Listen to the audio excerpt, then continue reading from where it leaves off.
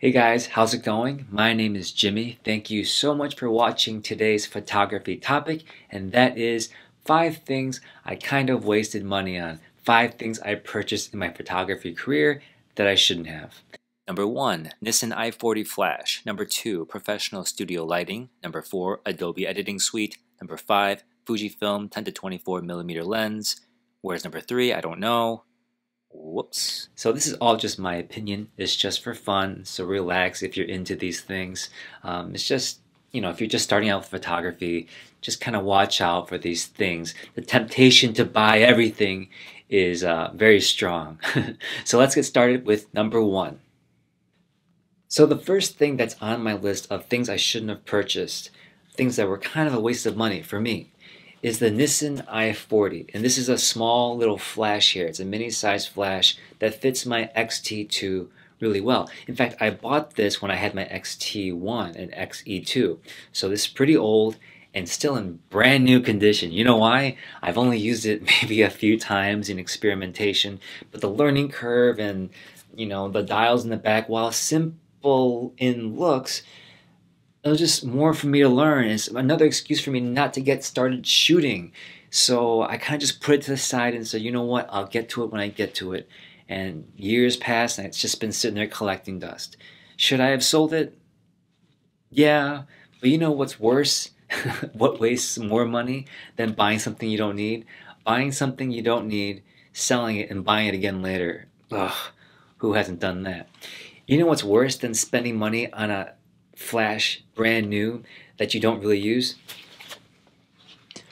Buying 2 flashes.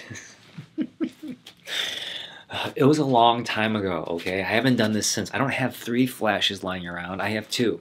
Now, some of you might be going, well, what about the flash that comes with the XT2 or the XT1? Why can't you just use that?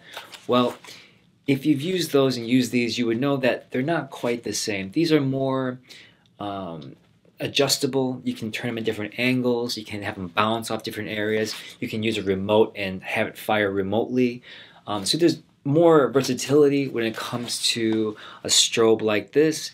It's just, some people use it for nighttime, which is my goal. You can use it as a fill light during the day, but you can also buy stuff like this, cheap lights that have batteries in them that can serve its purpose just fine. But this is strictly just for photography and other creative uses, which I'm just not there yet. I'm not prepared to learn more, which will stop me from taking more pictures, which is the main goal. I haven't even mastered what I have. I don't even know what I was thinking buying more stuff. Anyway, that's kind of the whole purpose of this video. What else did I buy that I didn't need? Number 2. So another thing that I almost purchased that probably would have been a big waste of money for me are these huge, nice looking studio lights. And I'm talking about ones that stay on for the sake of videography. And you can use them in photography as well.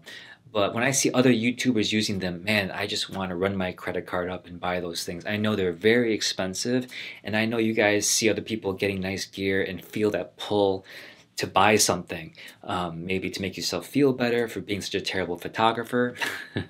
But it's, the temptation is real. We think that if we buy something else, it will make us better in some regard. And I did almost give in a few times, but in my heart, I knew that the stuff I was using is fine for now. I haven't mastered what I have when it comes to these lights even. Yes, lighting is not just some technique. People spend their lives studying lighting, and I haven't even begun to scratch the surface when it comes to lighting. I know that because even with this YouTube channel, which I don't recommend doing this by the way, looking at my other YouTube videos, the lighting changes every video because it's not consistent. I want to be able to see what I'm doing and how to change things to the way that's most appealing to the viewer and make it easier on me in editing. And I'm getting better with it. And that's how I know I don't need new stuff, because I'm able to change what I have to be better without upgrading the stuff.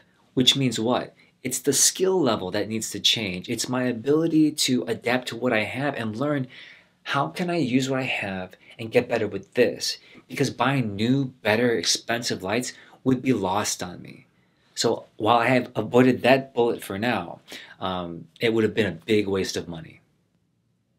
Okay, so number 4 on my list of things I shouldn't have purchased, of course, looking back on it, hindsight's 2020. I only know that from trying this out, Adobe Suite. For years, I loved Adobe Camera Raw, Adobe Bridge, was part of my workflow, and Adobe Lightroom. Many of you guys are huge Lightroom, Photoshop people as well.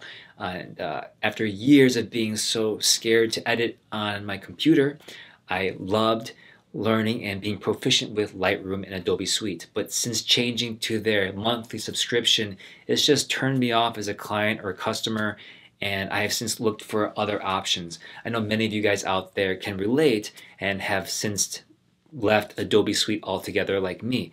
I am now using Pixelmator Pro, and if you're not going to use that, there are many other free versions and other paid versions that you can buy to help you manipulate your RAWs into stunning JPEGs for portraits or whatever type of photography you're into. So Adobe Suite, while it's not going to break the bank when it comes to paying for these subscriptions, it's just another expense that you don't need to make, because there are other programs that do just as well now that don't make you pay a monthly subscription. That's what's so painful about it. So I recommend Pixelmator Pro. There's just so many easy ways to use it for whatever level you're at. And every time I use it, I find another cool little Easter egg nugget that you can use in that program. That just, if you dig deeper and deeper, it just gets more, not advanced, but more interesting finds. And you can say, oh, I could use that to make this cool picture, or make this happen, put this little cool graphic on there. And it's a very nice interface. So I recommend checking out what other alternatives there are. Type in Adobe Photoshop or Lightroom alternative in Google and see what comes up, and look up for reviews. Okay, so number 5 on my list of things I should not have purchased is an actual lens. This is the 10 to 24 millimeter lens, and I'm not saying it's a bad lens. Like I said, this is my opinion. The 10 to 24 millimeter lens does not fit my life and has not fit my life for a while.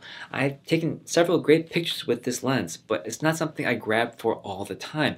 And it's just very bulky, very heavy. It was very expensive for my budget. And the reason why I purchased it was because a lot of photographers I admired in the Fuji line were taking grand landscapes, and I want to be like them. So I kind of found out that they're using wide-angle lenses. So I went ahead and bought it, and I thought I would be like them. It doesn't quite work like that, does it? How many times are we going to make this mistake?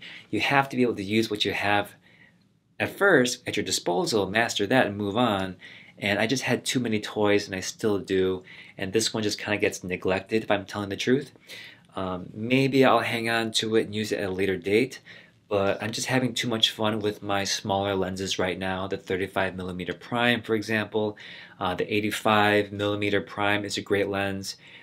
Pretty much makes anything look nice. This one's a very specialized lens that I can't make things look great at will.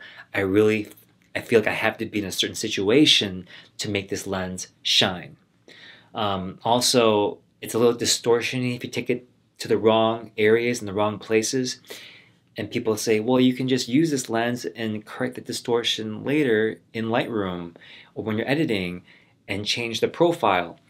And while that's true, you can edit out the distortion, but that's part of the character with this lens. So I tend not to do that. Yeah, so if I could do it over again, I wouldn't get this lens at this time. I probably would get a smaller, more travel-friendly prime lens.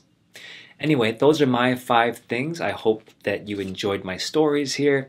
Let me know what things you have purchased that maybe you would have held off on if you had known better.